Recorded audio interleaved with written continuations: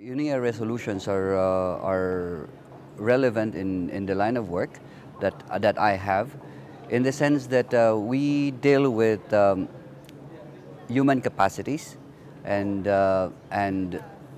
and the ecosystems that they are in. For example, in the coast, we are involved in the seas, integrated coastal resource management, and in the lake also sustainable fisheries. And here in Nairobi, we're involved in solid waste management and also training youth in the renewable energy technologies. The resolutions that I can see, I have three resolutions that are most relevant to my work. One is the human capacity that talks about the enhancement of human capacities on issues of enhancing knowledge, skills, and towards environmental sustainability.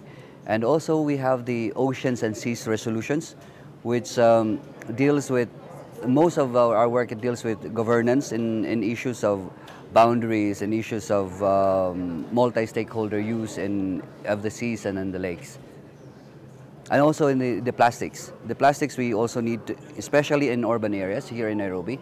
We deal with people in the slums, and we see challenges on solid waste management. So we also deal with this one. In this regard, UNEP can help us with policies and pushing for policies, and also pushing for technologies and even the knowledge and researches that are needed here in East Africa. We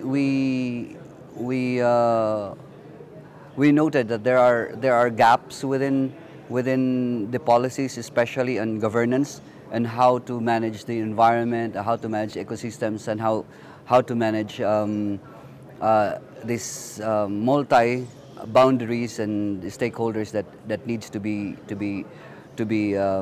synergized together. So these are the levels that we need help with.